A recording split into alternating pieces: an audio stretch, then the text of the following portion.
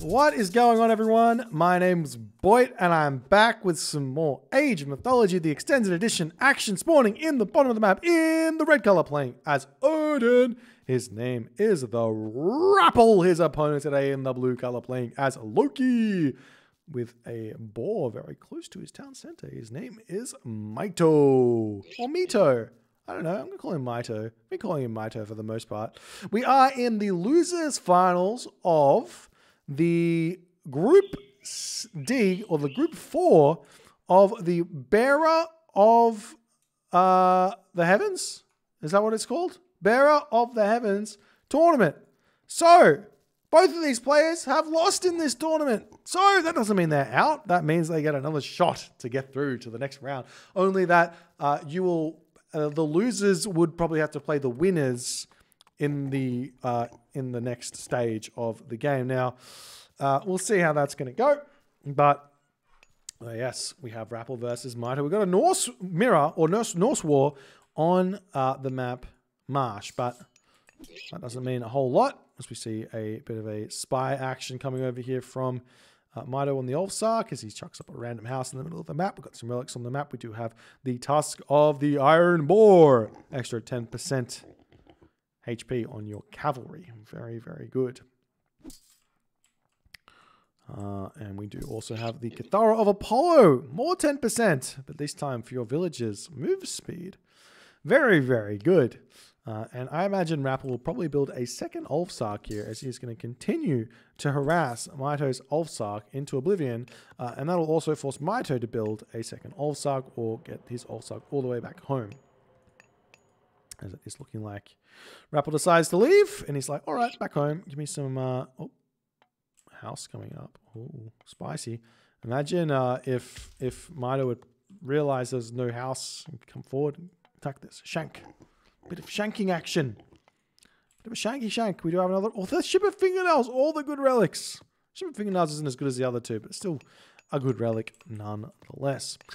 So it's an interesting matchup, Loki versus Odin, because Loki gets a lot of the advantages, or it would seem like he gets a lot of the advantages in this matchup, like free myth units, Herser, speedy Herser, flaming weapons that does a ton of damage.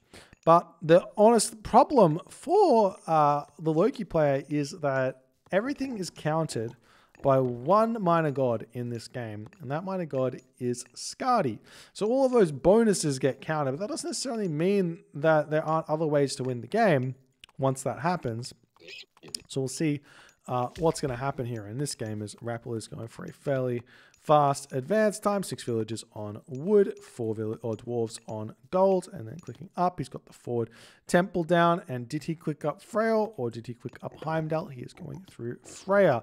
And now Mito is going to be getting his final dwarf out as well, as he's attempting to advance it a little bit later than Rapl. He's getting himself 4 gatherers, 11 gatherers and 4 dwarves, and he is indeed picking Heimdall. After seeing the forward temple, he's deciding, you know what, Heimdall is probably not a bad idea, because I can get a lot of value out of this middle of the map, but I don't necessarily need Hall of Thanes. It's a very expensive technology in this matchup, but he does advance last, so that's a bit of a weak point there for sure, as the Raven is just hanging out over top here, just seeing these villagers eating the ball as one Herser begins to come through. And we'll see how the game's going to go, as the relics are going to start piling up for Rapl. Getting out that Ship of the Fingernails gives him about a third of a villager more. So even though Mito's got 1 villager in front right now, it's not exactly 1 villager in front. He's going to move over here and drop this temple, this relic into the temple there. As the Cathara Apollo comes in, that's going to help out a ton as well. As now Rapl moves forward, ready to start pushing off of this food here, and Mito has to move back. He does have a decent hunting situation in the back here on those deer, as a longhouse is going to come up. For some reason, he's jumping onto his pigs, as the Valkyrie does manage to get away from the Herser. Going to be circling around here, trying to get over here onto these deer to make sure that nothing's going on there. Another longhouse coming up for Rapl. So he needs to start thinking about making those throwing axemen as well to deal with the Heimdall that has been researched by Mito. He's going up his own double longhouses here. How many villages on wood? Only 4 villages on wood, so not going to be really going for those throwing axemen that he kind of desperately does need to get. As Rapl's going to put some more pressure on. Got a slight population advantage for Rapl here. It's nothing too extreme. As Mito's going to come through here with his army to defend this one here. See, finally the Tusk of the Iron Boar has come through for Rapl as well, as he simply just has all the relics on the map. He's got everything he needs to continue here, and he's going to start making those throwing axemen and those raiders, and sitting with still just a slight advantage. It's going to be difficult for him to find a real advantage here, as basically Mito is kind of caught up on population. Essentially, he's just out of food. Oh god, there's the yawns. As the deers here actually get raided. Nice raid there from Rapl. Picks off 1 villager, as the villagers have to kind of figure out where they want to go. And now Mito's pushing forward and try and take this house down. And that's going to be a bit of a pain there for Rapl, but he is going to continue to fight. We do see the forest fire onto this location here. Picks off 1 villager, going after 2 villagers. The fight is continuing to ensue in the middle of the map, as Rapl's multitasking is putting Mito off balance for sure. 1 house is down. Rapl still has a little bit of population room here anyways. Losing the houses is always bad. I do always recommend, once you've got the temple up and once you get the longhouse up, you just send the old suck back home. You can put 1 house in the middle of the map. It's not going to matter too much. But just send 1 old suck back home to be your lone house builder. It's not that bad having 2 population less in your army if you can have safe houses. As we are seeing a couple of units getting sniped here, as Rapl is pushing forward, trying to do his darndest to get damage done onto Mito's army, and he's doing a good job of it. So you also see this Raven distracting overhead.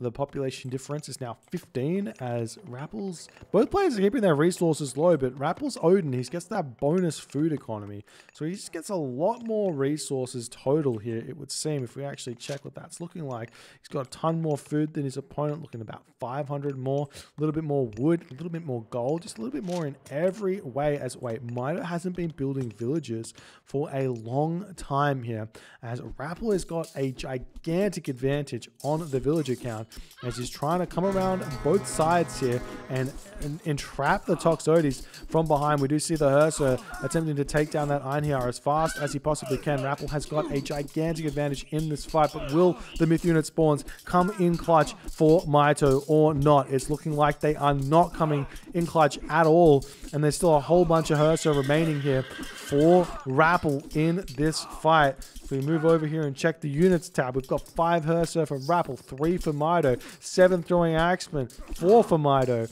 And it's just a huge advantage for Rapl in this game. And in that moment, we do see Mito deciding to tap out the classic Norse war, finishing in 8 minutes. A classic. Never, ever decides to change. But the Heimdall does not manage to stand up to simply just the Odin spammage here. A lot of this is this thing of no civilian units being made by Mito for whatever reason, and Rapl just getting a whole bunch out. Quick win for Rapl. Gets that first win. It is best of 3, so we've got at least 1 more game coming for you guys. If you guys are enjoying these games, please consider hitting the follow on the Twitch. If you're on the YouTubes, hit that subscribe button, and I will see you in the next one.